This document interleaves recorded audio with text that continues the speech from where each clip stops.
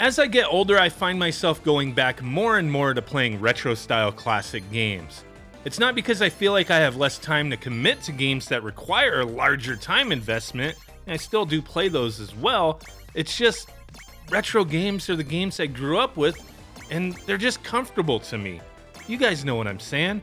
Pick up and play style games really tickle it for me. That's what I know. I mean, if they're good anyway, right? So when new games come out that stay true to their retro roots, I'm all for it. Gotta give them a chance.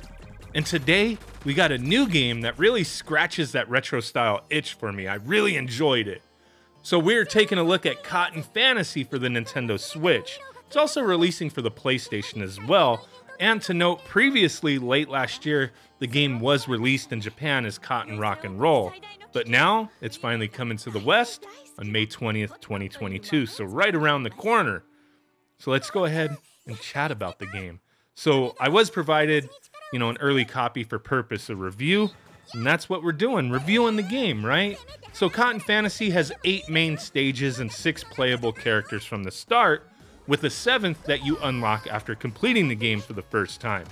So the characters that are extra in addition to Cotton anyway, they're from other Success franchises, and they all have their own gameplay mechanics. It's kind of interesting. I mean, some are a little more interesting than others, but it does keep the game kind of fresh with different options. An example is the character Fine. She doesn't have lives in the traditional sense. She has a countdown timer running, and every hit makes it lose more time. Collecting enemy crystals increases the time. Then you have Rhea, where her shots level up by grazing enemy bullets.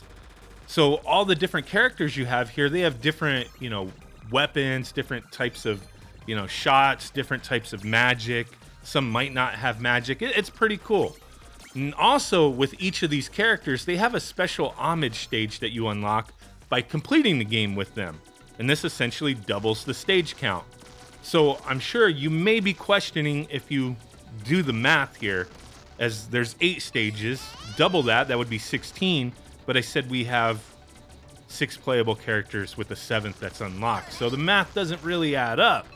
So I'm not exactly sure about this, but there is an 8th playable character, Silk, and I believe she was originally a pre-order bonus for the Japanese version, and I have no clue how you get her here, or if she is going to be available or unlocked. I haven't been able to unlock anything other than the 7th character that I was aware of.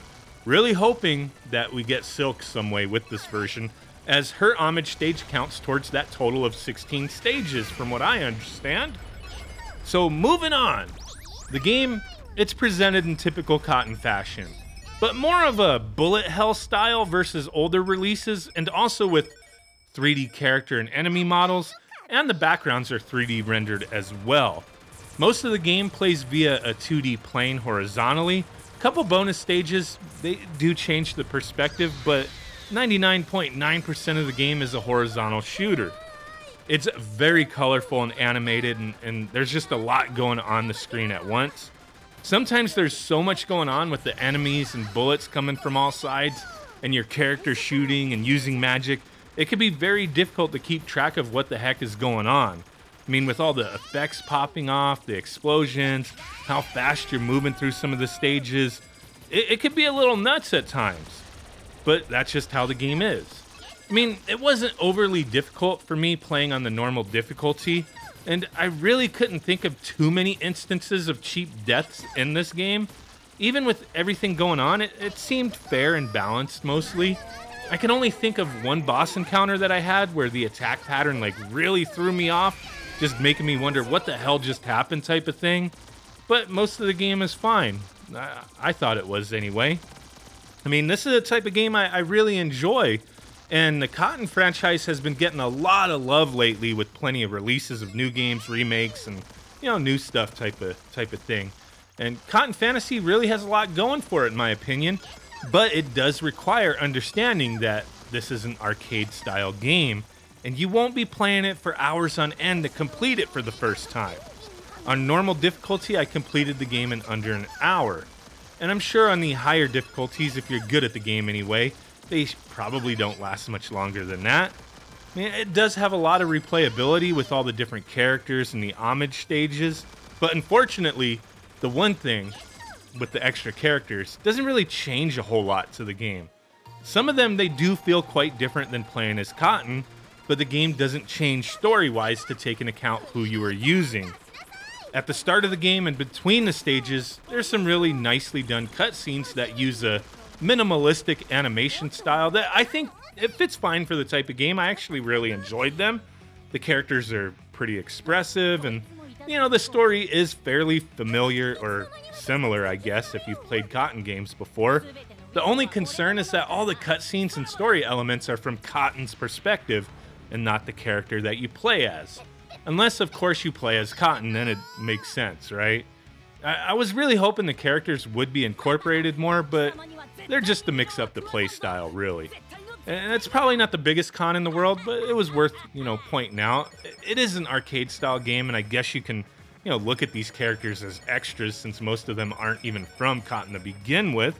But it would have been nice to have them part of the story. I mean, not everybody plays these games really caring about the story. They just want to get into the action, but I still think it would have been a nice touch.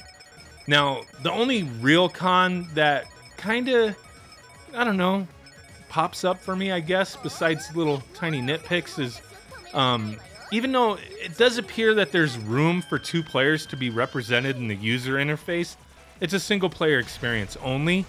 And I only bring that up because it's unfortunate because I see there's an arcade exclusive version that allows 2 players. So that would have been nice to have here. Maybe down the road it can be added. I mean, who knows? I don't typically count on things like that being added to games like this, but it would be cool to get eventually. I mean, it would be even cooler if it was just part of the game, but you know, just had to mention it. It's a 1-player game. So, despite my couple nitpicks that I had here, overall, I did really like the game. It has a nice variety of stages, enemies, and bosses, and the game looks really good on the Switch, and it plays very well. There's no weird input latency or performance issues that I noticed. You know, I've played all the Cotton games in the past, you know, and this one, it really does hold its own. And out of all the recent releases and re-releases, it's probably my favorite Cotton game. If you enjoy shooters, I say it's worth checking out, horizontal shooters. The Q-'em-up style isn't going to be for everyone, and it's not a subgenre that I go out of my way to find games in, but this one really was fantastic. So if you're interested, there is a collector's edition available via Strictly Limited Games, and it's limited to 2,000 copies worldwide for the Nintendo Switch and 1,000 copies for the PS4. Looks to be about halfway sold out as of the recording of this video, so if you're interested, check it out. I'll put a link down below. It does come with a ton of extras and a numbered certificate of authenticity. Now, the standard edition of the game is also available through Strictly Limited Games in a limited version that is also individually numbered, and it has a different cover than the wide release standard edition version that's being sold through Amazon. So, hey, take a look wherever you want to grab it, right? The game releases digitally and physically through Amazon on May 20th, 2022. Not 100% when the Strictly Limited versions are going to be shipped out, but there you go. My thoughts on the game. I really enjoyed it. I understand it won't be for everyone. I really dig this style of game, so for sure it was for me, and I had a lot of fun with it. Let me know what you think down below. Are you going to be grabbing this game? Do you like the style? Do you like Cotton? Would have you loved to have a 2-player mode? And it's already kind of frantic, but I mean, I did see that arcade one that has 2 players, so it can be done, right? Appreciate you guys. Catch you on the next one. Bye.